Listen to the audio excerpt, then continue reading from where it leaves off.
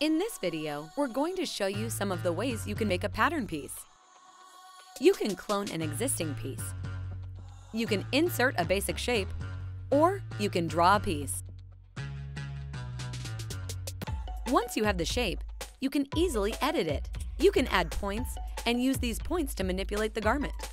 You can use the properties in the context view to get the exact size and shape you want. Another option is to use the pen tool trace feature to draw a pattern piece. With the slide feature, you can edit an existing pattern piece and keep the curvature of the adjacent edges. If you prefer, you can import pattern pieces from external 2D CAD software using DXF format. That's just some of the easy ways you can create a garment piece in VStitcher. For more information, check out the Help Center, support.browseware.com.